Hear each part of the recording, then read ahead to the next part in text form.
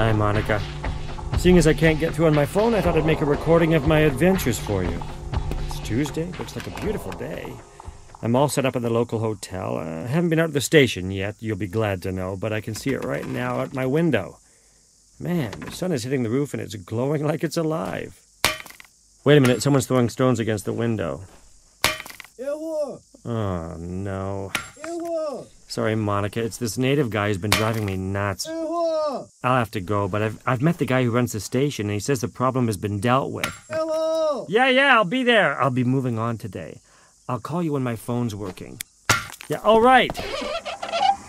What's up? It's morning. You know, I'd figured that out. I'll see you later. Hello? Stop calling me air hose. The name's Thompson. Thompson! What? Breakfast is ready. Thank you. What? Room service. Oh, I thought you didn't have room service. Just this once. I bought you some toast. Sorry about the coffee, it's instant. Oh, that's okay. It's not as bad as I remember. Oh, here, have a seat. I'm working. What, you have other guests? Maybe I'll just stand. I see you wear boxer shorts. Oh, sorry, I'll just put those away. Yeah, sorry. I've never met a guy who wore boxers before.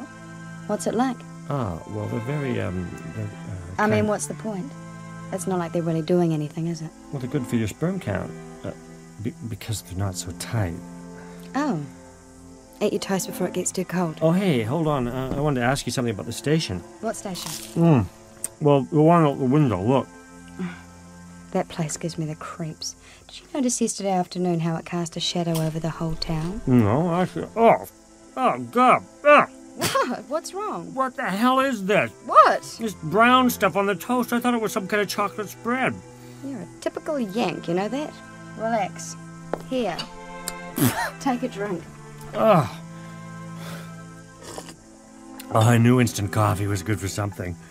That was Marmite.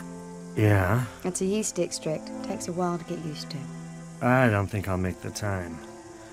Well, thanks. Thanks for breakfast. I better get going. Okay. Hey! What the hell? You trying to kill me? Well, what are you doing down there? Trying to fix your car. Who asked you to? Just doing you a favour. Maybe I shouldn't have bothered. What's wrong with it? I heard a funny rattle when you drove in yesterday. Oh, well, you might have mentioned it before you started to fix it. Didn't want to wake you. You're the only one. Don't worry, I'm cheap. Look, you don't understand. I could have run you over. I've been here less than 24 hours and I've almost killed 2 people, both from your family. Don't you start with my uncle again. Okay, how long before it's ready? Don't know. Might have to order some parts. What? Relax, fella. You're on holiday. Enjoy the scenery. I just want to get out of here. And the feeling's mutual. Monica, change of plan. It looks like I'm destined to stay in Claybourne for a little while longer. I might head up the hill and have a look around the station. Talk to you later. Thompson, Good morning. enjoy your breakfast. No. Are you driving up the hill? No. Oh, car trouble? Funny that. If you do go up the hill, you'll need this. What is it? Te taongo te kaichaki. Uh-huh. And that is... You Europeans call it a protective amulet. Mata, just what is it I need protection from? The hill. Fine. You are now. Yeah. See you later. Mike, please get that thing repaired as soon as you can. Is the car fixed? Oh, yeah, but he almost caught me. Give me the leads. Just make sure he doesn't find them on you.